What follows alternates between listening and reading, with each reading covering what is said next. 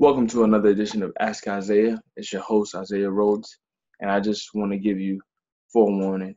My bracket for the 2018 NCAA tournament is disgusting.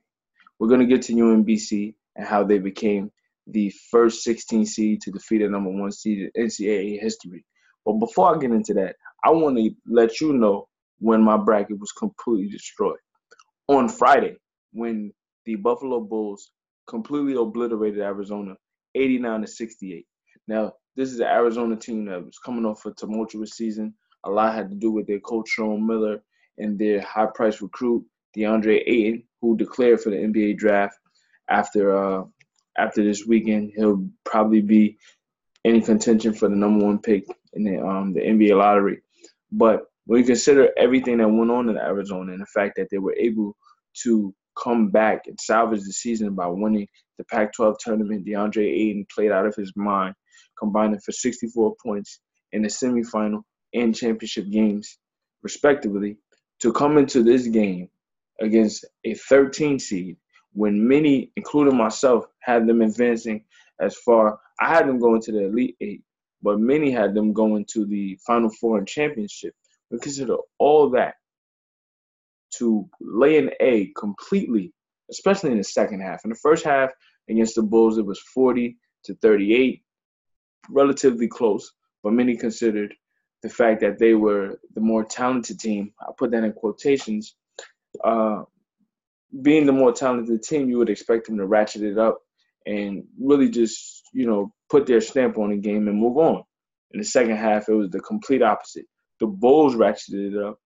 They hit 15 three-pointers in the game, really opening up the game. But there was a stretch in the second half where they held Arizona to just 2 field goals in an 8-minute stretch. And during that 8-minute stretch, the Bulls went on a 19-5 run, really opening up the game. Now, I mentioned DeAndre Ayton and how his scoring prowess in the Pac-12 tournament really catapulted Arizona. In this particular game against Buffalo, he only scored 14 points and had 13 rebounds. This is 24th double-double of the season. So as an individual, he had a great season, but it didn't land Arizona where it needed to be. And when you consider everything that they went through in the season to reach the heights that they did with the Pac-12 tournament and to see the air just get popped out of the balloon so quickly, it has to be really deflating and disappointing. But that's what March Madness is. Everybody has a shot. And if you're honored with the opportunity to get within the field of 68 and just survive in advance, anybody has a chance. The seeding doesn't really matter. Whether you're a 1 or a 16, it doesn't matter. You have a shot. And we have to get into an extensive conversation about how UMBC completely just flipped history on its head. UMBC has shocked the world. Many are comparing this upset of Virginia to Mike Tyson's defeat to Buster Douglas in 1990. This is that level of shocking to everybody. I mean, and I just went into a whole soliloquy about how when you get into the NCAA tournament, everybody has a shot. And all that being said, subconsciously, you don't really believe ever that 16 seed is going to beat number one because it just never, ever, ever, ever happens. It's never happened until 2018 when UMBC destroyed the Cavaliers. Now, the Cavaliers in general, the Cleveland Cavaliers, the Virginia Cavaliers, right now they're just completely out of it right now. And when you have a team that was the number one overall seed in the tournament, they were 31-2 coming into this tournament, number one in the country. They were playing the Retrievers, and the Retrievers just honestly completely dominated. They won the game 74-54. Now, we're going to get into the numbers. Virginia shot 39% on the season from three-point line. Against UMBC, they only made 4. They shot 4 of 22. That's 18%. And they got out-rebounded 33-24. UMBC is only the third team this season to out-rebound Virginia. And UMBC was able to pull out the win. Those other 2 occurrences, Virginia didn't lose. Also, Virginia not only did they shoot 4 of 22 from 3. They only went to the free throw line 8 times, making 4. Now, Jarius Lyles for UMBC, he scored 28 points, shot 9 of 11 from the field, 7 of 9 from the free throw line, and he moved into second all-time on the school scoring list with 1,739 points. So UMBC, even if they don't go on to win this NCAA championship, this win right here is not just for them. This is for the future. This is for any other 16 seed that goes up against an overpowering opponent. You have a shot. And not only did these 2 victories for Buffalo and UMBC shock the NCAA, but they really forced all the top seeds to wake up, whether that be Villanova, Duke, and beyond. Every other number 1 seed, number 2 seed after that really went on to win in dominating fashion. Just to give you some scores, I mentioned UMBC, Virginia, 74-54. Kansas State defeated Creighton 69-59. So UMBC will play Kansas State. Kentucky defeated Davidson 78-73. Kentucky will go on to play Buffalo, and Kentucky defeated Buffalo yesterday. So Kentucky moves on to the Sweet 16, shocking many. And then we have to speak on the other Cinderella story that's taken over the NCAA. Loyola Chicago. Loyola Chicago defeated Miami 64-62 on a game-winning three. A game-winning three with 5 seconds remaining from Dante Ingram. In that particular game, Miami had the lead for the majority of the game, but they just couldn't put Loyola Chicago away. And Loyola Chicago was able to hang around and put Miami in a lot of one-on-one situations, which should favor Miami because they get an opportunity to go to the line. But whenever you get in a one-on-one situation, a lot of times when you miss the front end, that goes into the opposition's favor. And Miami missed a lot of free throws down the stretch. They turned over the ball, and that gave Loyola Chicago momentum, and they were able to steal the game. Dante Ingram with a game-winning three. Fast forward to Saturday, they played Tennessee. Now, Tennessee was a team that has been able to hold teams under 50% throughout the season. Loyola Chicago shot 50% against Tennessee. Tennessee's first non-conference opponent to shoot 50%. They made 12 threes, and not only did they win the game yesterday against Tennessee, but this is their 12th straight win and their 30th of the season, which is a team record. Now, an 11th seed, which Loyola Chicago is, an 11th seed has made the Sweet 16 in 5 consecutive seasons in the NCAA tournament. So that just goes to show you that, as I said, anybody has a chance.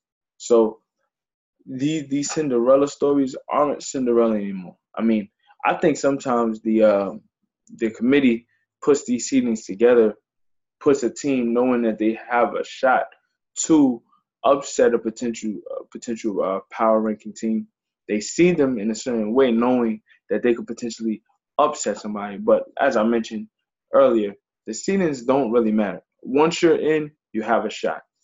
Let's go over the brackets some more.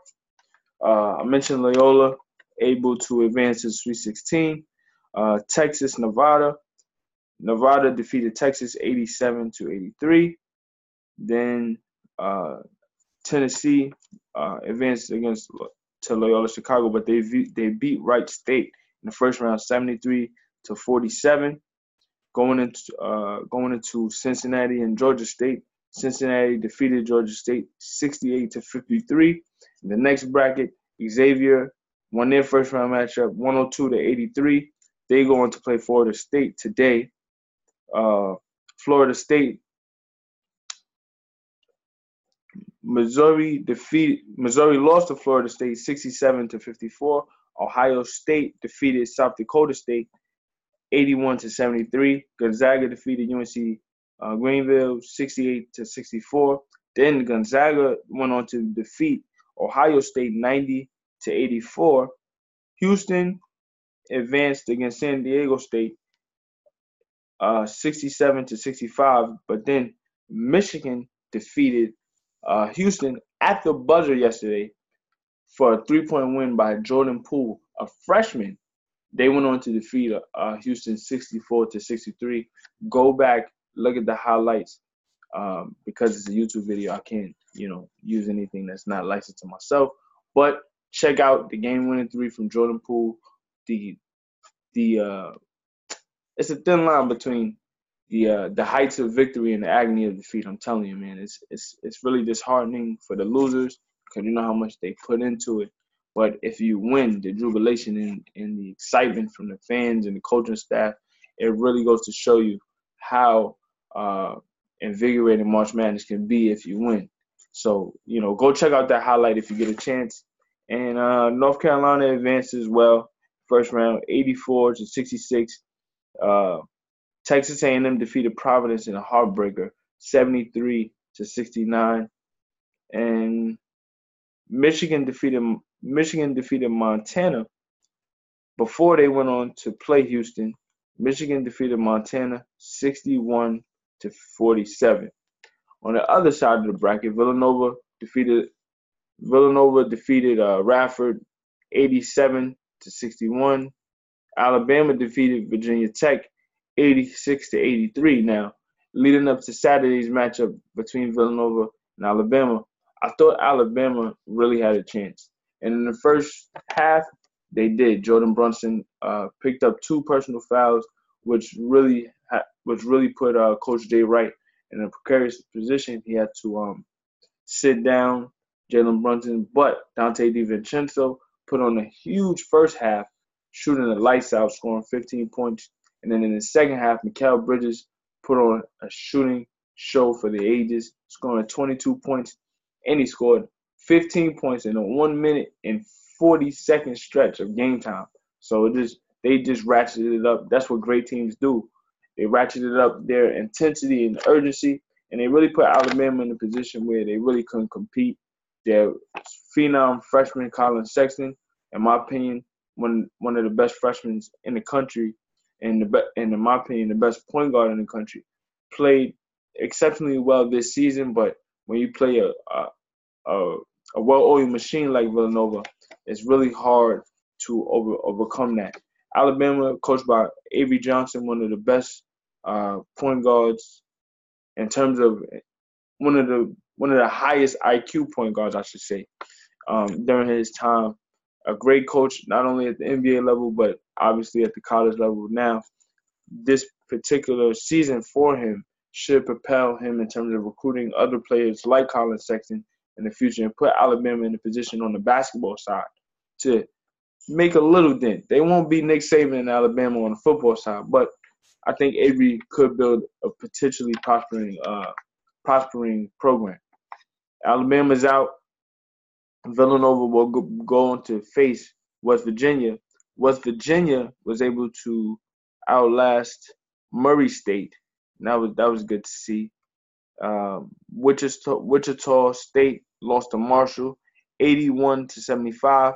Florida defeated UCLA 77-62. And then Florida went on to defeat Texas Tech 69-66. So Florida will go on to play in the Sweet 16. Then Butler defeated Arkansas 79-62. Purdue defeated Cal State Fullerton. Kansas defeated Pennsylvania 76-60. And then Kansas went on to play Seton Hall. Seton Hall defeated NC State 94-83. And it's good to see on Seton Hall's side, Seton Hall was able to get their first NCAA win for that senior class, Kadeem Carrington, Angel Rodriguez, and Desi Rodriguez, excuse me. To see that senior class get a victory, that was good to see. Unfortunately, they lost yesterday in a heartbreaker, 83-79. Against Kansas. Now Kansas moves on to the Sweet 16, and they will potentially play whoever. They'll play Clemson, so that's good to see. Clemson defeated New Mexico State 79-68. Auburn defeated Charleston 68-52, and Syracuse defeated TCU. So that was good to see, 82-57. Excuse me, 57. Excuse me, 57-52. And then Michigan State defeated Bucknell. So Michigan State, Syracuse. That should be a good matchup. Two great coaches, Jim Boeheim and Tom Izzo.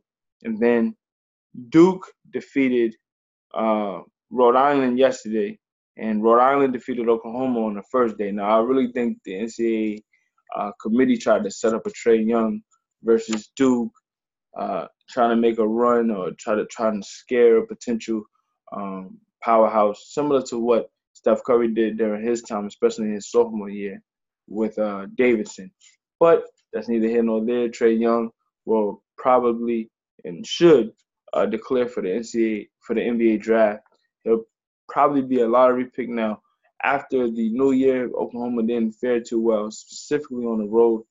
They didn't win a road game the entire 2018 part of the NCAA season, so they didn't really improve his stock necessarily. But I think because of his shooting prowess, him being a small guard and having the ability to shoot the way that Steph did at the college level, will it translate to the NBA level? That remains to be seen. But I think because of what Steph has done and how he's transcended the game as a shooter, the ability of Trae Young will be coveted by a lot of different teams. So let's see where he falls in the NBA draft.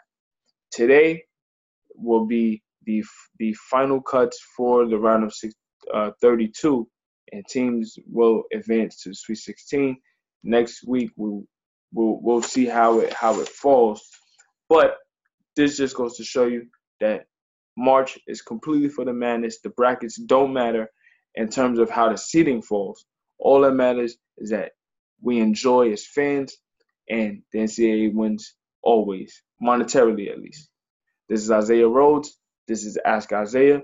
We will be back with more NCAA tournament coverage, and I'll be sure to get in some of the women's side as well, because what UConn did yesterday was out of this world, 140-52 in the first round game. So Gino Auriemma continue to dominate, but if you're any other teams, just learn from Mississippi State last year. Anyone can be beat. Remember that. In March, anyone can be beat. This is Ask Isaiah. Isaiah Rhodes. We'll be back soon.